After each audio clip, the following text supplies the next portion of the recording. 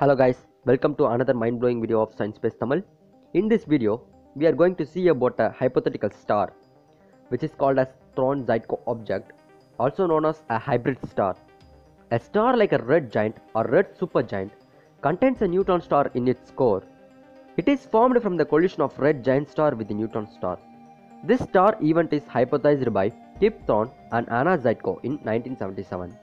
But astronomers aren't sure even after 45 years of searching. There are two different theories about the formation of Thorne Zytkow Object. Both theories depend on the object starting their lives as two gigantic stars in a closed binary system. In one theory, at n times of the two stars in a binary system, one would explode as a supernova, leaving behind a neutron star. Over the time, the other star becomes supergiant.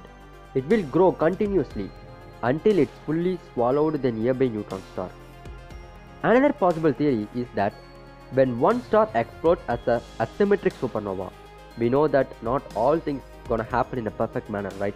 So like this, not all stars gonna explode as a perfect supernova, that a perfect symmetric supernova, right? So this theory states that one star explodes as a asymmetric supernova, its core could get a powerful kick that could potentially throw the neutron star into the center of remaining red giant. These events could happen mostly in extreme crowded star clusters. Clusters is nothing but the group of stars in a certain place will attract the nearby stars by its gravity, which makes a certain place too crowded by high number of stars, and which makes it so dense and so bright. So coming to the video, once the neutron star enters the red giant star, it diffuses the layers of the red giant, which causes the binary star system's orbit to decay. After the collision of the stars, the core of neutron star and the core of red giant will merge. If the mass exceeds, then the two will collapse into a black hole, or the two will become a single neutron star. The surface of the neutron star is very hot, which exceeds up to 1 billion Kelvin. The heat is dominated by nuclear fusion in the accretion gas or the compression of gas by the neutron star's gravity. Because of this extreme temperature, unusual nuclear process may take place, like hydrogen may fuse to produce different mixture of isotopes than it does in ordinary stars. The lifespan of star is estimated to be in the range of 100,000 years.